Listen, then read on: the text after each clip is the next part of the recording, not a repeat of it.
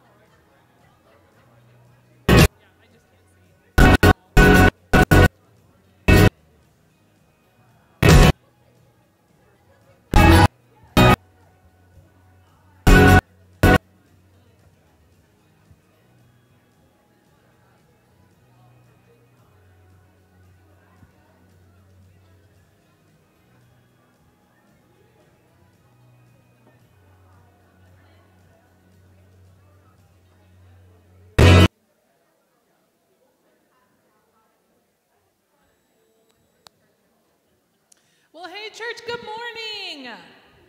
I know some of you are still kind of coming on in. We're going to get started, and we're just so excited to have you here with us. I'm going to ask Kay to start us off with some announcements. It's time to rock. What is that song? You said it's good morning. There's a song like that. Good morning. It's no, I know it's a song. I swear it's a song. Yes, someone said it over there. Jerry, what is it? Time to rise and shine. Oh, that might be a different one. Okay, anyways.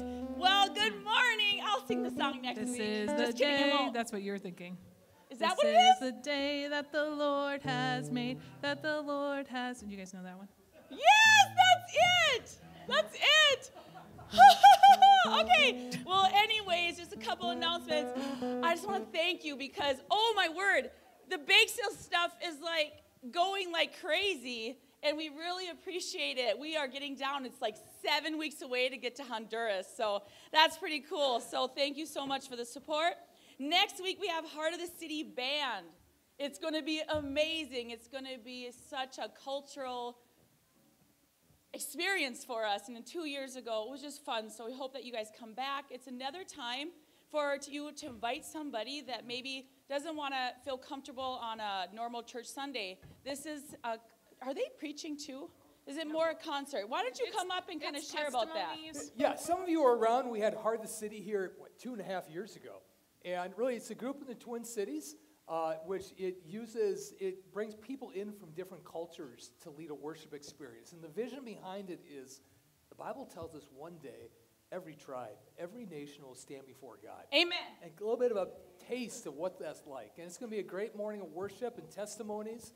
And as Kate said, this is a great time that if you have a non-Christian friend that, enjoys music, it'll be a great time to invite them and expose them to who Jesus is. That's awesome. And then there's a potluck to follow. Yes. So if you want to bring something or serve in the kitchen to clean up, there is a sign up back there. We have National Day of Prayer coming up Thursday, May 2nd. It's at Krause Park this year, so that's a change. And we'll be having hot dogs starting at 6 p.m. and service starting at 6:30. Also, Pizza with the Pastors on Sunday, May 5th. After the workday on May 4th. May the 4th be with you. And Pizza with the Pastor. Oh, they laugh. They got it. Sorry. You got it down. Pizza with the Pastor, so you know, if you are newer to the church, been coming the last couple months, over the last year, just a way that you can get to know the leadership. Get to know myself, Kay, some of the elders. And if you're interested in doing that, it's following the service, you can sign up at the Welcome Center. And it's great pizza. And it's great pizza. It's really good. And good lemonade. Okay, and then the last thing, I love announcing this. Men's Cornhole, Sunday, May 5th, starting at 6:30 with food. The food is a surprise. You'll have to come and see. And that's another time that is a perfect way to invite somebody. Just fun time, not intimidating. We just want everybody to know about Jesus. So, lots of different ways. There are. And by the way, when talking about the men's cornhole event, every time we do that, I have one or two women that say, why don't we do a cornhole event? And the reason why is I would love to do one with you ladies, but I need more than one or two of you to have an interest. It's a very, very short competition when we have two people. So, ladies, if you would like to do a cornhole event as an outreach, talk to me. If we get enough people to actually do a competition, then we can make it happen. Just talk to me. And Pastor Michael has a wig he can wear. Oh, a wig? Did you buy one of those for the gifts to hand out on that table? I'm confused, but that's okay. I'm often in a state of confusion. Imagining it. I know it was a raccoon one with hair. Oh, the raccoon one. I forgot about that. Hey, I want to welcome you here this morning. My name is Michael Bachman, and we're about to go into a time of worship. I want to invite you to do a few things. Always on the third Sunday of the month, we have a prayer focus in which we invite you. At any point during the music, if you'd like to be prayed over, just go to the back of the room, and we have elders and prayer team members that it will be their privilege to lift you up in prayer. Another thing that we're doing this month is, you might have noticed we have these signs all along the wall. Last Sunday, we had Kyle Maxtott, who is our district church planting director, here speaking. And every sign here is a different church plant happening in our district, the Minnesota and the Eastern Dakotas. It has the name and the leaders of that church plant. And we invite you at any point over the next month that if you're walking by, feel free to stop and pray over one of those. And even if you want, during this worship time, if you want to look over and pray over one, we believe God answers prayer. And that's one way that we can partner with the church plants is by praying for them. So we invite you to do that. Right now, if the ushers will make their way forward, and if you join me in prayer. Father, as we go into this time of worship and just reflecting on who you are and what you've done, first of all, Lord, fill us with anticipation to encounter you. And Lord, may you bring us into an encounter with your presence. And Father, as prayers are being lifted up, Father, we just pray that, Father, you tell us that as a good father, you love to give good gifts to your children. And Father, may you answer these prayers. And may you remind us once again of the great love that you have. I think of each of these church plants that are meeting at so many different ways and doing ministry in different ways. We pray for your anointing over those leaders. And Father, I pray just for more and more people to come and join them in that work, that you may add workers to help bring in the harvest. May each of these churches thrive. And Lord, may you show them again and again that you are the God who's faithful. You're the God of endless resources who provides. May you bless this morning. We ask this in the name of Jesus. Amen. Stay seated as the plate is being passed. When it's made its way to the back of the room, then Amy will have you stand.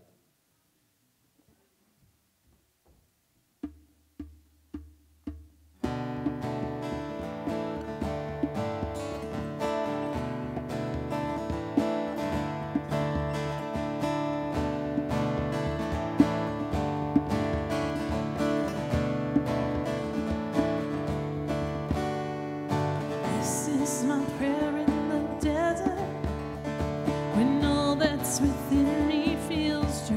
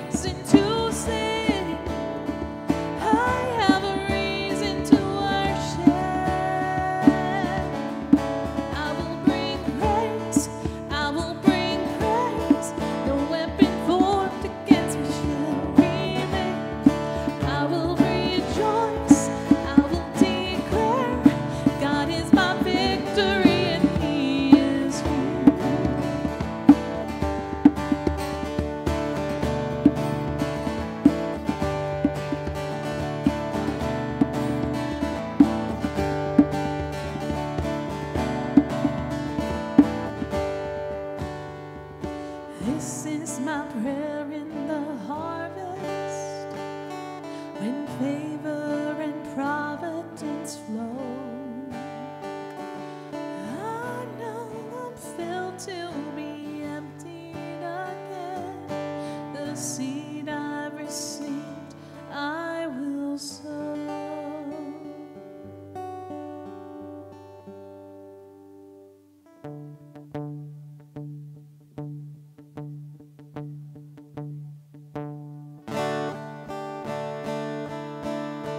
Father, we know your Spirit is here among us.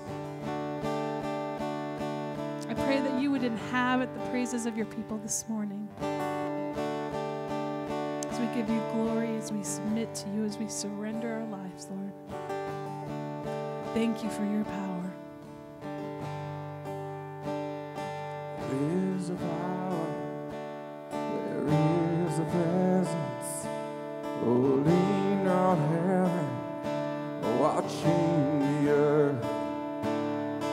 It can part troubled waters, quench every thirst, heal what is broken, break every curse.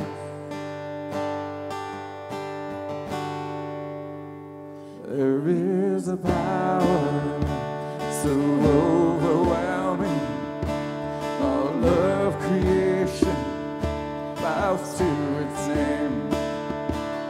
It came to save every captive, cover every shame, keep every promise, break every chain. Oh, there is power in this room. Every darkness has to move, for the light is breaking through. And everything that exalts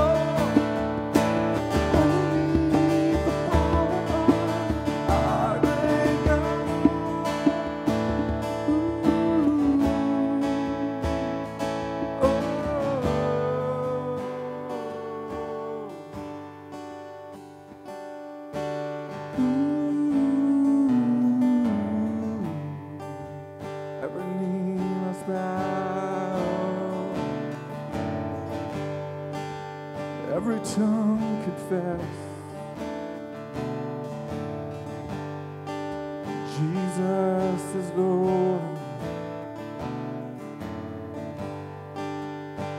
Jesus is Lord. Jesus, you are Lord.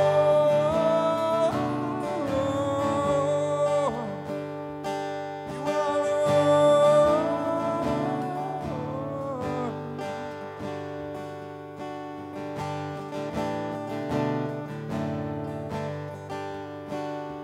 You are Lord.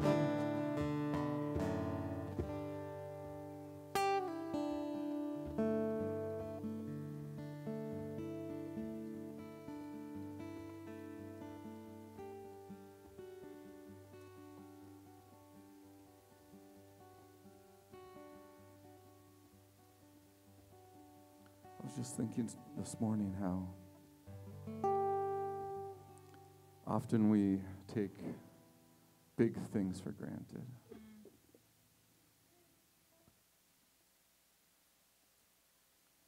What Jesus has done for us. It's easy to take that for granted, and in our own lives we just live our day, not even really dwelling on the fact or coming to the realization that we're here because God, He made us, He created us, He wants relationship with us. So this is going to be a new song for us this morning, church. Many of you probably know it, but I just encourage you to come before God in a sense of gratitude and thankfulness, like John said. Maybe for the things that we often take for granted, the things that are sacred in our lives that have become common.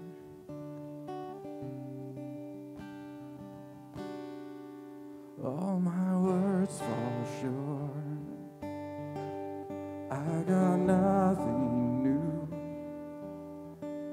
How could I express all my gratitude? I could sing these songs as I often do. Every song must end, and you never do. So I throw up my hands and praise you again and again, 'cause all that I have is a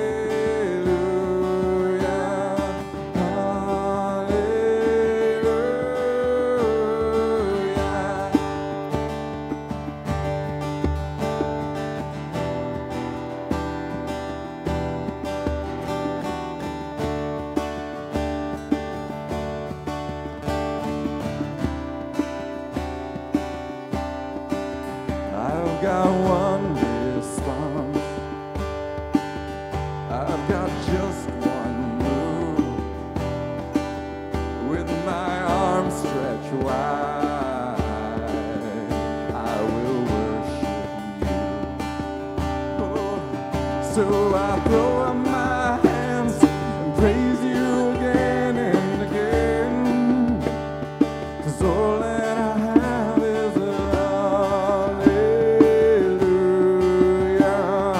hallelujah. And I know it's not much, but I'm nothing else fit for a king, except for a heart singing.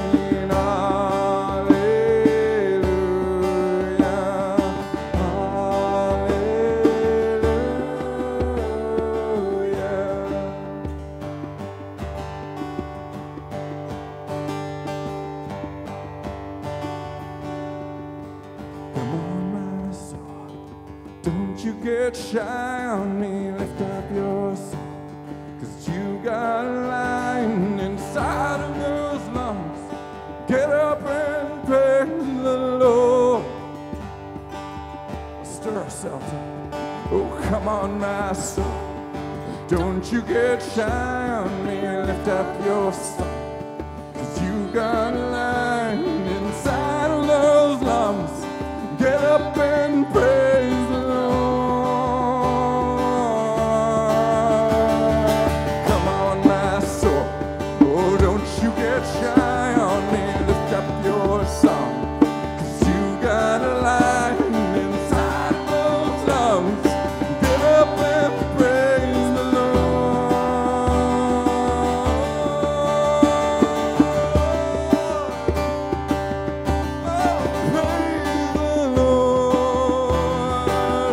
Let's praise Him, praise the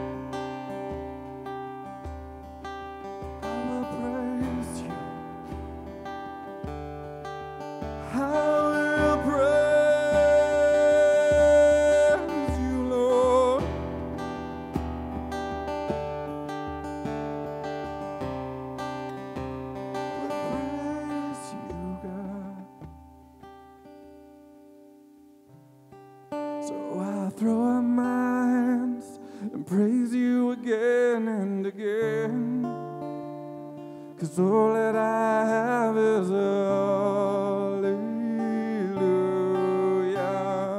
hallelujah. And I know it's not much, but I've nothing else fit for a king. Arms or a heart singing hallelujah, hallelujah.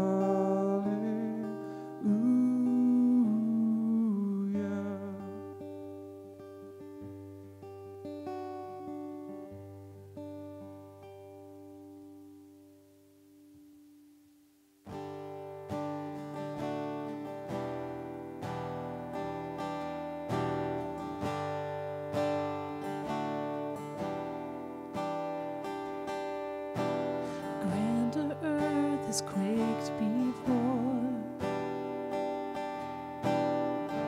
moved by the sound of His voice. Seas that are shaken and stirred can be calmed and broken for my regard. Through it all, my eyes are on You.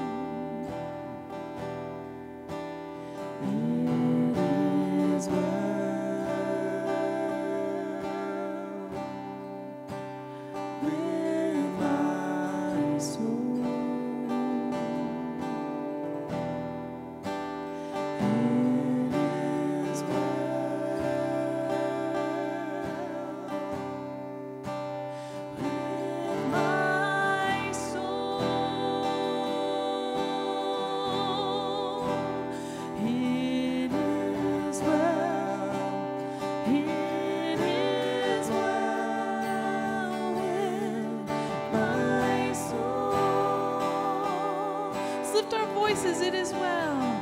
It is well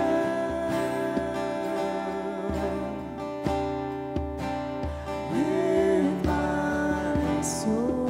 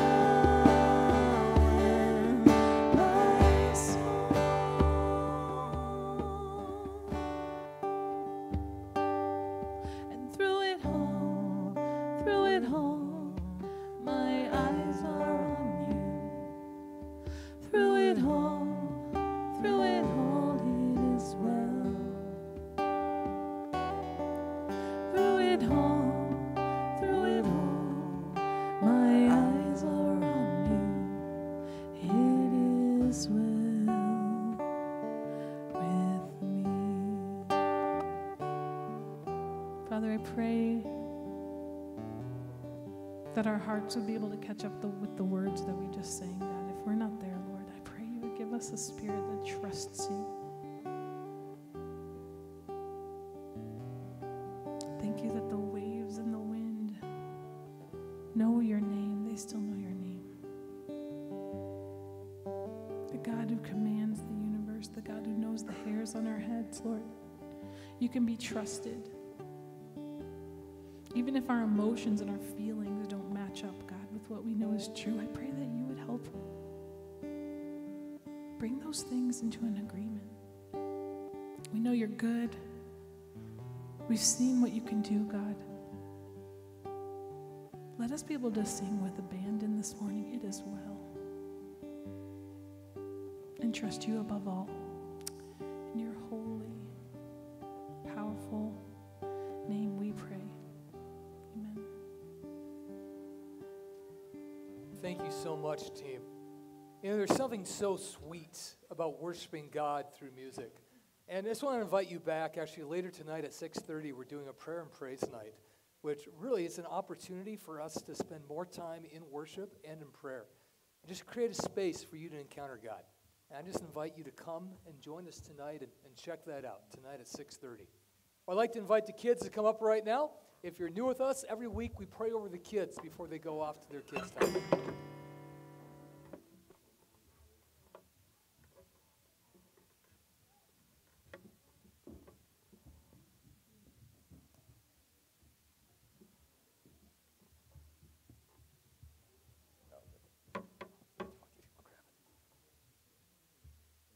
Hey, you can come sit right here.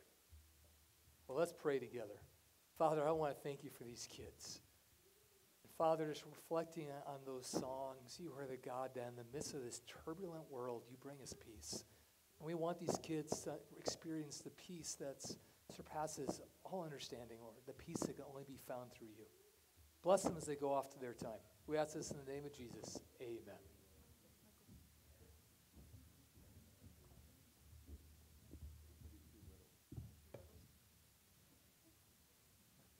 Okay. Watch what we get this fixed here. Is that better? All right. Is that better? We'll keep on adjusting if we need to. So, to start off, I want to tell you kind of a brief story. On Tuesday, I got the chance to be a part of a district meeting down in the Twin Cities, and we were talking about with different church plants, and we got a chance to actually approve as a denomination a new church plant here in Minnesota. a church plant that's being led by a couple, Dave and Christy, in North Minneapolis. And I just love the story of how God started this. Back in 2019, you had this guy named Dave, he was about 30 years old, and at the very beginning of May, he went on a fishing trip in the Dakotas. And he's out there, and something happened in which he's out getting on this lake, and he fell out of the boat. Now, this is early May. The ice had just melted. You know what water is like. And as he's in the water, his boat started drifting away, and he just started freezing. And he lost the ability to swim, started sinking, and he actually started drowning. And as that's happening, he cried out to God, and just then there happened to be another boat in the area that got to him, pulled him out. They called an ambulance. And as he's on his way into the hospital, he's thinking, oh man, I hope that no one finds out that I did this. If my wife finds out that I almost died because I was being dumb and fell out of the boat, I will never hear the end of it. And then he heard kind of this still small voice saying, so you're embarrassed to tell the story of how you were saved. And in the same way, you've been saved from sin and judgment, and you're too afraid to tell that story because you're afraid what other people might think. And that moment transformed his life. He went home, him and his wife had been going on kind of a similar journey of thinking through where God was calling them. And they thought, man, we got to tell the story of how Jesus has saved us. So they decided to start a house church and just invited a few non-Christian friends. And they came to know Christ, and they invited more people. And before they knew it, now every week they have a group of anywhere from 35 to 40 people in their home, all from a non-church background who have been coming to know Christ. They just baptized, I think, 5 or 6 of them a few weeks ago. And we just welcomed them in as a church plant with the Alliance. And I just love the stories of how God is working. That's why I want to encourage you to pray over all these different church plants, because everyone is a different story of how God is taking the gospel into dark places and drawing people toward himself. Well, if you were with us 2 weeks ago, we started a brand new series talking about freedom. And one thing about freedom is that it's one of the greatest gifts that we've been given. As Americans, we love our freedom. And freedom, it's not cheap. It's very costly. But here's the thing, even though freedom is costly, we tend to surrender it very quickly. And as Americans, when we think about the freedom we have, it's very easy for us to take it for granted. There's a former missionary named Gordon Seacrave who he made this recommendation to help us realize what we have of freedom. He said this, "It is my earnest conviction that everyone should be in jail at the least once in his life, and that imprisonment should be on suspicion rather than proof.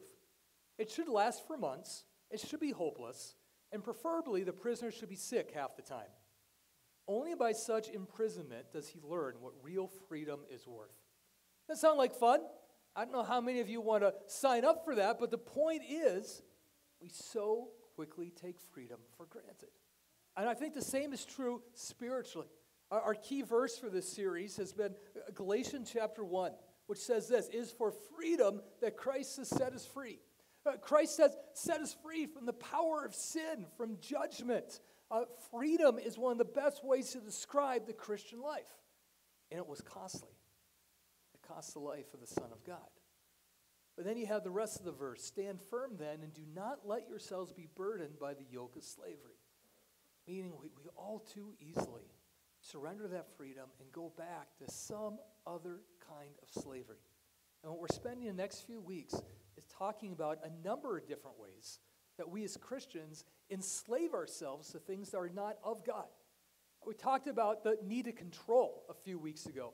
How many of us have fallen into the slavery thinking that the world is so chaotic around us, and I don't really trust God to fix everything around us, so when it comes to my family and my work and my relationships, I have to control that. And if I can control that, I can actually save the world around me. Kind of taking on this God-sized role, and it enslaves us when we do that. The truth is, the gospel sets us free, though, because the gospel tells us that we're not God. We're not in control, and God is. Jesus is on the throne. Jesus is fully in control, so we don't have to be. What we can do is rest in Him. Rest in the knowledge that He's a good God who will work out all things for the good of those who love Him. There's freedom from the need to control. Today we're going to look at another thing that can enslave us, that can burden us, and that is perfectionism. Now, before we do that, if you would join me in prayer. Father, I want to thank you for this morning. And I want to thank you that you are the God who sets people free. You're in the business of doing that. And the gospel is good news for whatever might be that burdens us. And Father, for those this morning that are either dealing with the burden of perfectionism or maybe have someone close to them who is dealing with that, may this morning just bring us one step closer to freedom. We ask this in the name of Jesus. Amen. Now, we're going to start off thinking a little bit about perfectionism. By the way, if you want to turn your Bibles, it'll be a little bit till we get there, but we're going to be camping out in Luke chapter 15 a little bit later. Psychologists define perfectionism as a personality disposition characterized by extremely high standards and overly critical self-evaluations. High standards and critical self-evaluations. Now, I'm going to give you a couple questions that, none of these questions saying it doesn't mean that you're a perfectionist, but it might mean you have some of that in you. It might show that you're kind of moving a little bit in that direction. Here's a few questions to help. The first one is this. When you're doing a project, do you find yourself taking extra time to make sure that it's done perfectly? Now, for me, I told you 2 weeks ago, I struggle with the need to control. I am not a perfectionist. Amy, from time to time, has bought some of that furniture, that's build-it-yourself furniture. And whenever it comes, I get out my Allen wrench and I start putting it together. And what inevitably happens is I'll be a couple hours into the project, and Amy will come over and say, "Hey, Michael, are you sure that shelf is supposed to be put on that way? It looks kind of backwards to me." And I'll have this awkward pause that I study it and think, yeah, you're right. I should have read those directions a little more carefully. You know what? A talent I have developed the last several years is the art of taking things apart so that I can attempt to rebuild them the right way. I am not a perfectionist, but I think back to when I was in high school, one of my best friends was this guy named Andrew, and Andrew actually worked for my dad on our farm, and Andrew was a perfectionist. When Andrew took on a project, it would take him about 4 times as long as it would take me. But man, did he do that well. For me, my focus is we're on a mission to get to the end project. Andrew, it was, yeah, we're going to get there, but I tell you, it's going to be done well. And perfectionists often, what they do, it is very well done. They tend to have low output because it takes so long to do it perfectly. And some of you in this room, you may fully relate to that. Or maybe you're thinking, oh man, that's my spouse, that's my sibling. You know someone like that. There's another question. Do you care more about being respected than loved? The reason I think that's part of being a perfectionist is because often when you're trying to perfect something, it's not very conducive for relationships.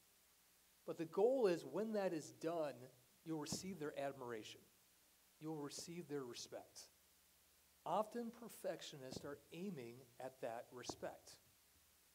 How about this? Do you feel shame about yourself when you don't meet your standard?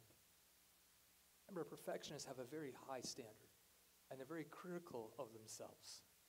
And when something doesn't go the way that they want, when they don't meet that standard, there's a sense of, I failed. I'm not enough. Came across this cartoon. Here you have the guy saying, impressive resume. The woman goes, I pride myself on the details. When should I start? You spelled perfectionist wrong. See, look at her face. She failed at the standard. If not shame, there's definite frustration of, how did I miss that? How about this one? Do you often look down on people who have a different standard? See, one aspect of having a very high standard for ourselves is we kind of expect everyone else to have that same standard. And when someone doesn't take that standard seriously, what we tend to do is look down on them. Here's another cartoon, Walking Out of Perfectionist Anonymous. Well, that could have gone better. I tell you, if I was in charge of that group, it would have been so much more perfect. Going back to those questions, if you can say yes to any of those, then you may have a little bit of being a perfectionist in you. And you may argue there can even be a biblical side to that too. I mean, Jesus once said in Matthew chapter 5, be perfect, therefore, as my heavenly Father is perfect. Hold that thought. We're going to get into that a little bit later. Often, though, when it comes to being a perfectionist, it promises something that is false, but the gospel sets us free. And we're going to start off, what does perfectionism promise us? Why do many of us pursue that route? Well, to begin with, there's often this idea that makes us worthy of God. Especially for many Christians, I mean, they believe that they know they need salvation. Jesus died for them on the cross. But there's a sense that if I can just reach a high enough of a standard, what God is going to do, he's going to look at me and say, oh, there's Rick right there. I tell you, Rick, he's so impressive. I'm so proud of him because he met a standard that no one else reaches. That sense that if I can reach that standard, I can be worthy enough to get God's attention. There's one pastor, Naftali Mata, who puts it this way, that I always thought that grace got you in the door, then after that you have to prove yourself. That you prove yourself to God through perfection. But it's not just about God, it's about others either. Because, when you meet that standard, the dream is everyone else around me is going to look at me and say, wow, look at what you did. My family is going to look at me and say, wow, I can't believe I have such an amazing husband. What an amazing dad. In your work, people are going to say, wow, you're the best that we have. There's this belief that if you can meet that standard, you can get the admiration of others. That's what it promises. That's why so many people pursue it. But there's a problem. It's a false gospel because it never gets you there. First of all, it doesn't get us there because none of us are perfect. Every one of us is going to mess up at one point or another. If it's about your work, trying to do your work perfectly, you can't plan everything. Something is going to get wrong. If your goal is to be perfect health-wise, if it's to, keep those muscles strong or to keep yourself beautiful, there's this thing called age that's going to win eventually. Doesn't matter how much Botox you use, it is going to happen. We are going to fail. Spiritually, we're going to fail. There's a story about Augustine. Augustine was a very prominent church leader a few hundred years after Jesus, and he wrote a book called Confessions. And Confessions was it was his biography, the story of how he became a Christ follower. And as he reflected on his childhood, there's just one incident he wrote about in which he and some friends had climbed this fence, gone to someone's private orchard, and had stolen some pears. And he looked back on that, and he asked the question, man, why did I steal those pears?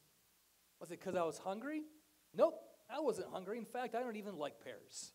Was there a financial need? Nope. His family had as much money as they needed.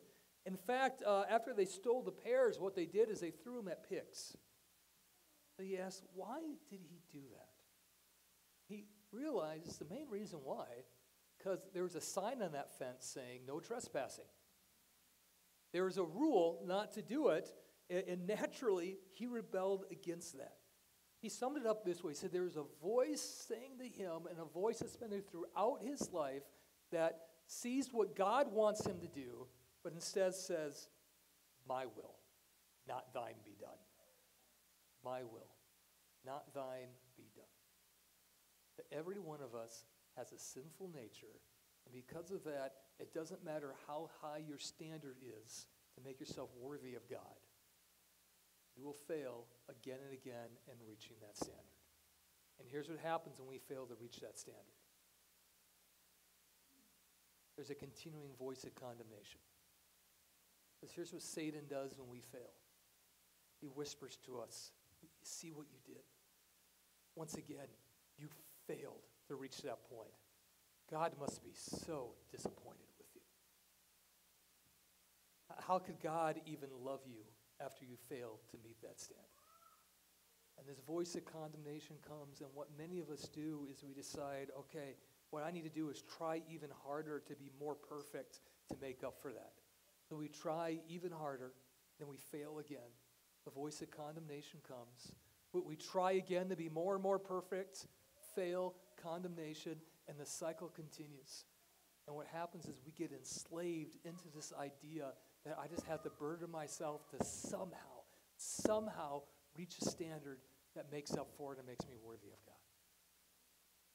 That is what perfectionism does to our soul. But there's more to it than that. It actually impacts the way that we relate to others because it creates a spirit of judgmentalism. I mentioned earlier that we were going to spend some time in Luke chapter 15.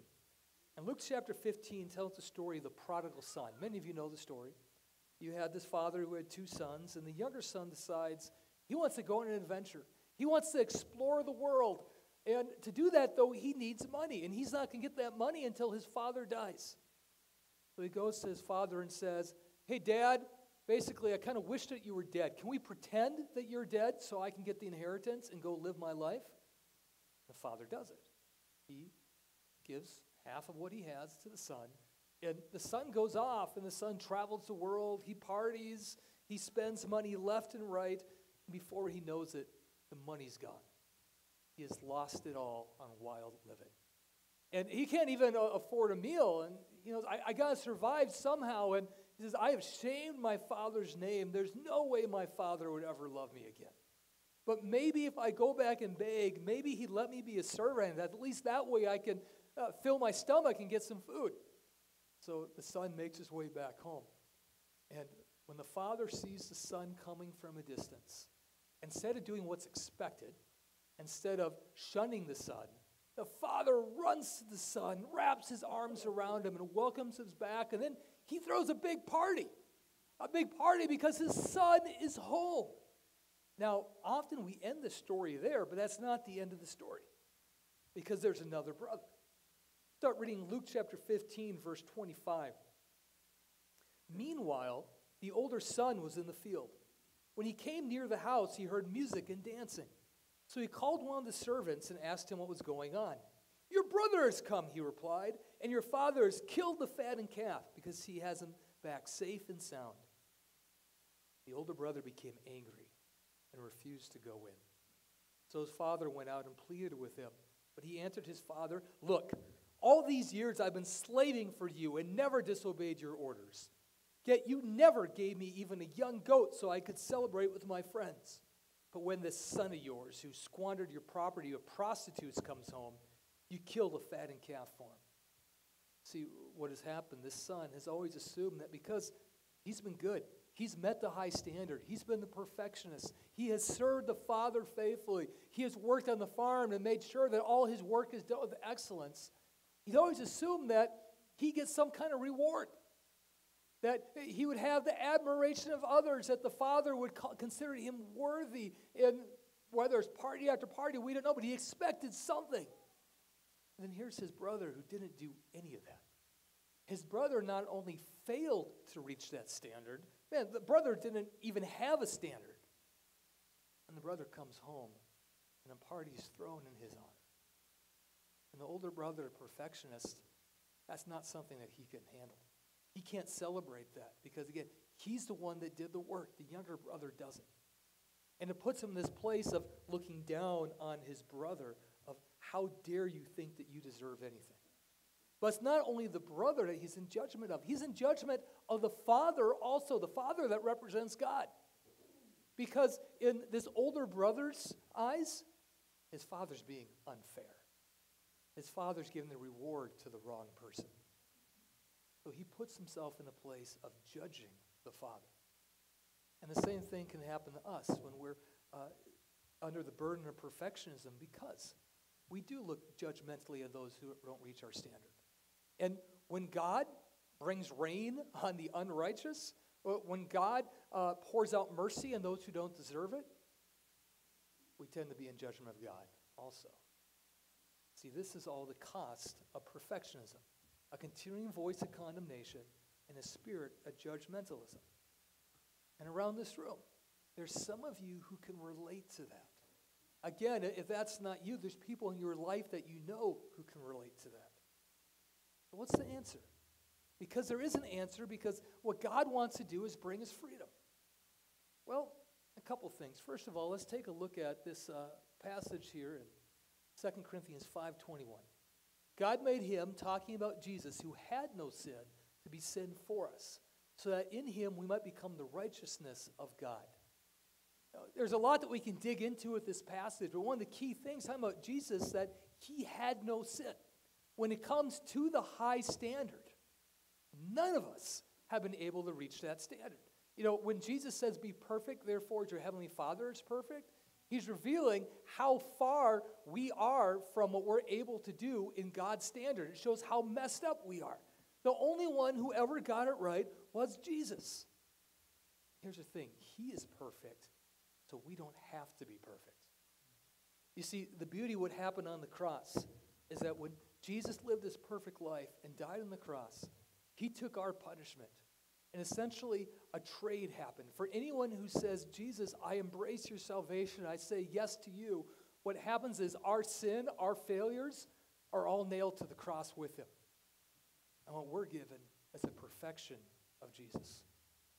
So when God looks at us, looks at any of us who have put our trust in Jesus, God doesn't see failure. God doesn't see disappointment. What God sees is the perfection of his Son. And because of that, there's good news. That means we are not under any condemnation. Another passage that talks about this is in Romans 8:1-4. Therefore, there is now no condemnation for those who are in Christ Jesus. Because through Christ Jesus, the law of the Spirit who gives life has set you free from the law of sin and death. For what the law was powerless to do, because it was weakened by the flesh, God did by sending his only Son in the likeness of sinful flesh to be a sin offering. And so he condemned sin in the flesh in order that the righteous requirement of the law might be fully met in us, who do not live according to the flesh, but according to the Spirit. This transaction has happened, and because of that, there is no condemnation in Christ Jesus.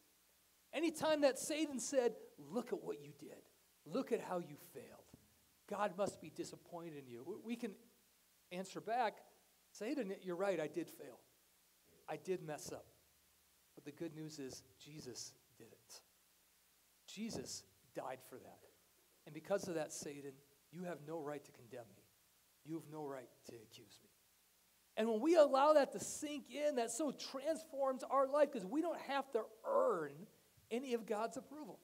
But we don't have to earn his admiration, because there's no condemnation. We're already loved as his beloved children. There's more to it than that. Let's go back to the story of the prodigal son. Remember this older brother who, man, he's angry. He's in this place of judgmentalism over his brother and over his father. I love the father's response in verse 31. My son, the father said, you are always with me, and everything that I have is yours. But we had to celebrate and be glad, because this brother of yours was dead and is alive again. He was lost and is found.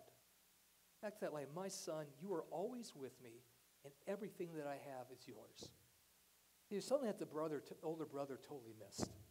See, for the older brother, he saw all of his work, all of his perfectionism was a task to get a reward. It was all for his sake. What he didn't realize was that the real reward, one thing that was far better than any party, was the fact that he had constant access to the fellowship of the Father. And that everything that the Father had belonged to him.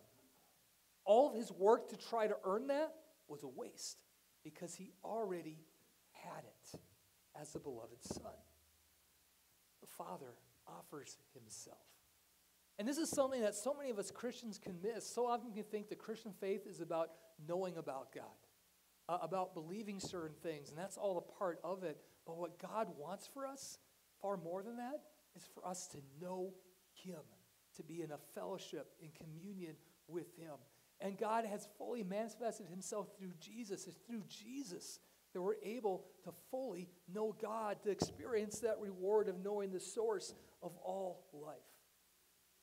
And what the story reveals, that ultimately, this pursuit of the older son, of serving and obedience to Father, was never meant to be a task. And instead, it's meant to be a response to the Father's love.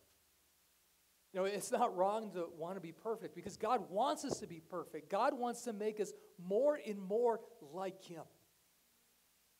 But the way as God has set it up, because he did the work of saving us, instead of us doing it for our own sake to earn it, the proper way is to do it for God's sake. The response of, Father, I love you so much because of what you've done. I love you because you saved me. Because of that, I want to obey you. Because of that, I want to try to reach a higher standard. And when we do that, because our security, our identity is already secure in being loved by God, it means that as we aim for that standard, when we fail, it's okay because Jesus took care of that. And we keep on trying as a response of love to live a life that honors God. Not something we do for our sake, but we do for God's sake. And when we do that, when we enter more deeply into loving him and communing with him, there's a change that happens in our heart, which instead of being judgmental toward the younger brothers, you begin to share in the heart of God that celebrates when anyone comes to know God, when anyone turns from their ways and finds his mercy. What happens is we become more and more like him. You know, I know there's many of us in this room that deal with perfectionism in some way. Maybe in a big way, maybe in a little way. So that burden of trying to be perfect, believing it will make us worthy of God, meaning it'll give us the admiration of others. And some of you are very burdened by that. And I want to remind you is this. He is perfect, so we don't have to be. He did it for us. He wants to transform you to be more and more like him, but not as a way of earning his love, but as a response to his love. And he wants you to join in the celebration and join with his heart that shows love for all people. You know, for those of us that deal with perfectionism, letting go of that is hard. It is this long process of learning what it means to be loved by God, of allowing him to be God, allowing us to be human-sized, of learning to give grace to ourselves. If you deal with that, maybe here's something that can help you a little bit. I did a little research on baseball lately. I don't have any baseball fans here. I'm married into a family of baseball fans. And a perfect batting average is if you bat 1,000. That's when you hit it, you get to the bases every single time. 300 is considered an exceptional batting average. And someone who's able to do that, they make millions. They get the attention. Now, batting 300 average, it means that you get a base hit only 3 out of 10 trips to the base. Not hitting a home run, it just means that you get to a base. That means that you have people who they fail more than they succeed and still make millions of dollars. That's how it works in baseball. If a baseball player can be paid millions for only succeeding 3 out of 10 times, then we should be able to give ourselves some grace, knowing that growth in this area takes time, it takes prayer, it takes communion with God, because the more we dig into our walk with God, the more we receive his love, the more we know him, not know about him, but know him, the more we're able to rest in the safety of what he's done for us, and to give us grace when we don't meet that standard. And the more free we are to pursue a life that doesn't earn, but a life that responds in love. Do you know the God who is perfect, so we don't have to be? I don't know about you, but I find great freedom in that. The good news of the gospel, he did it for us. Okay, let's close in prayer. Father, I want to pray over my friends in this room, and Lord, as we go through just different things over the next few weeks that burden us and enslave us, Father, you come to bring us freedom, and you brought us freedom from perfectionism. For those of us who deal with that cycle of condemnation, who deal with judgmentalism over others, I just pray for a freedom that comes in knowing that you did it for us. And Father, we don't earn any of your love. We obey you as a response to your love. And Father, those who are dealing with that burden, I just pray that knowing you and understanding what you did for them would bring them to a sense of freedom throughout this week. And for every one of us, Lord, may we just see you at work in our lives in different ways and experience more and more the freedom you want us to experience. We ask that in the name of Jesus. Amen. May God bless you this week. Feel free to go buy some baked goods.